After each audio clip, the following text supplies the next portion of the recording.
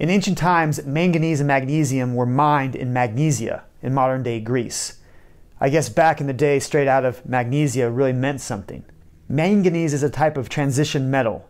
Common examples are iron, copper, gold, and silver.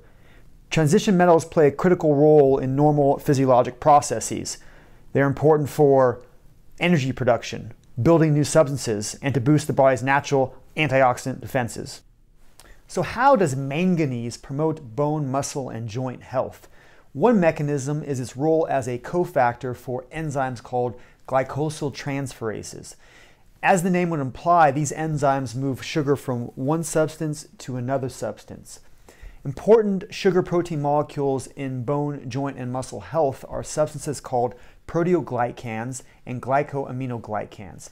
Examples would be chondroitin sulfate, hyaluronic acid, and glucosamine. In bones and joints, these substances provide strength, shock-absorbing properties, and lubrication. Additionally, manganese magnifies the effectiveness of estrogen and insulin growth-like factor 1, both very important hormones in bone and muscle health. Manganese is also a critical cofactor for superdioxide dismutase, one of the body's most formidable natural antioxidant defenses.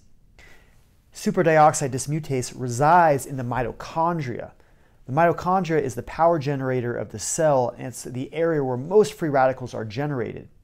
When manganese combines with superdioxide dismutase, it's able to neutralize and counteract the free radical toxins.